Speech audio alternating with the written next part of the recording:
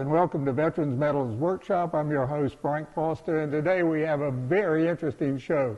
We're going to take a look at the military honors authorized every soldier who served in the 25th Tropic Lightening Division that deployed from Hawaii in 1966 and stayed in Vietnam until 1970. We're going to take a look at the division patch and its crest. And not only that, we'll take a look at all of the unit crests for the infantry, armor, and artillery battalions. And we'll show you step by step what every soldier who served there would be authorized. And we'll even build a display case to show you how it looks. And, well, you'll see a couple of other very interesting displays of soldiers who, well, above and beyond, or earned more than what everyone had earned. And, well, special thanks to Medals of America and Fountain Inn, South Carolina for providing all the medals, badges, and insignia you're going to see. And if you enjoy these, please give us a like. Even better, subscribe.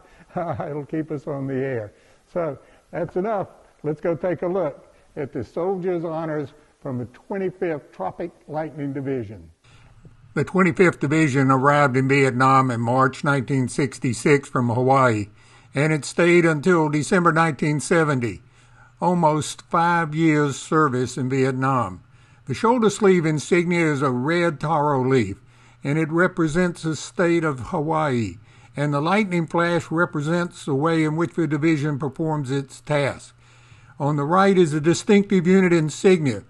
It's centered on a black volcano, representing Hawaii, of course, and it's emitting a gold cloud with a vertical lightning flash with red above and gold below, with a pair of green palm branches on either side.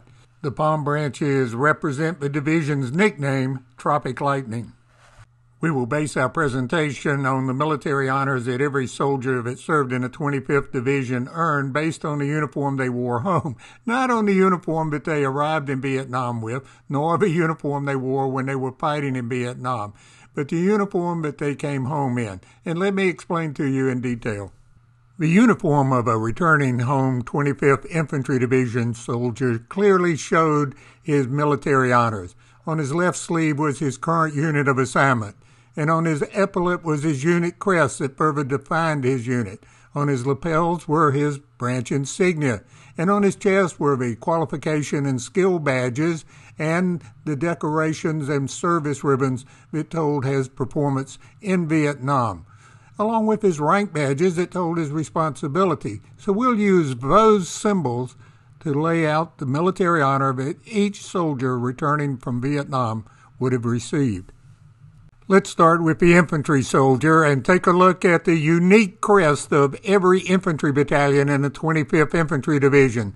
Starting in the upper left is the 1st Battalion of the 5th Infantry Regiment, followed by the 4th Battalion of the 9th Infantry Regiment, the 2nd Battalion of the 12th Infantry, the 2nd Battalion of the 14th Infantry, the 3rd Battalion of the 22nd Infantry Regiment, the 4th Battalion of the 23rd Infantry, the 2nd Battalion of the 27th Infantry, and the 1st and 2nd Battalion of the 35th Infantry Regiment. If you'd like to know more details about the heraldic symbolism of these units, you can find it on the Institute of Heraldry's website. So let's build an example of a display case that every infantryman in the 25th Division would have earned.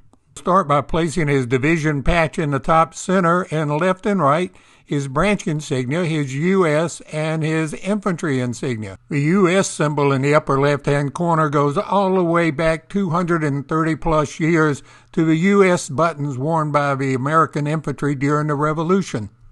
Next would come the soldier's rank, in this case Specialist 4th Class, and his insignia, his unit crest of the 3rd Battalion, 22nd Infantry Regiment.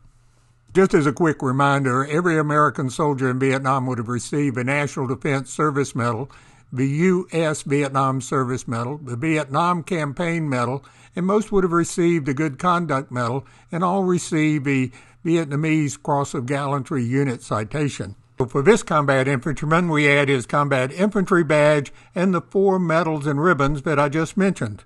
Classy touch adds little brass plates describing each medal and the Vietnamese Cross of Gallantry Unit Citation. Brass plate at the bottom allows for the name, unit, and dates of service. No infantry soldier would leave out his marksmanship awards, in this case expert rifleman and sharpshooter with a pistol. This shadow box represents the basic awards that every infantry soldier serving in the 25th Infantry Division for over 6 months would have earned. Every soldier's experience in Vietnam was different, and every display will be different. For example, this young infantry sergeant received the Bronze Star and the Air Medal, along with his Good Conduct Medal, and has used several commemorative medals to represent the unit awards he received for his service in Vietnam. This M60 machine gunner used ribbons, medals, and badges, along with his full-size Spec 4 Insignia for a handsome display.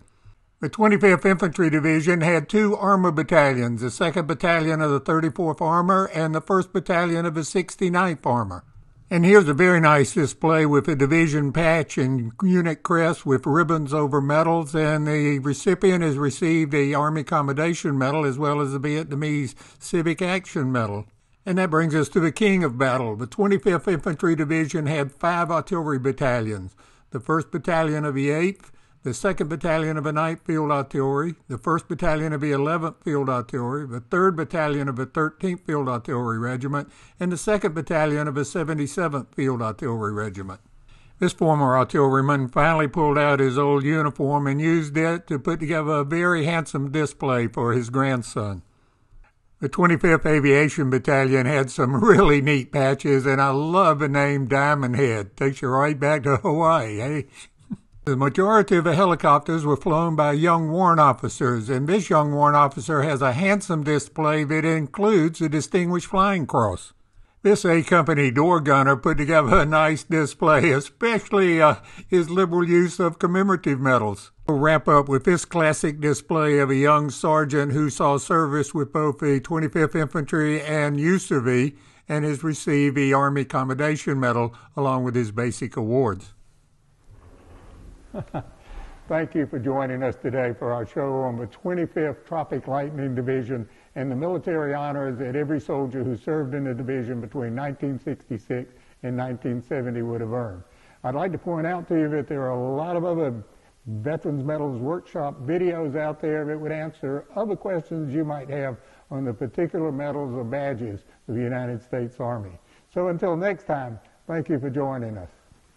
Almost all the information you saw today came from our latest book, United States Army Medals, Badges, and Insignia, available for you at, well, Medals of America Press, or Amazon.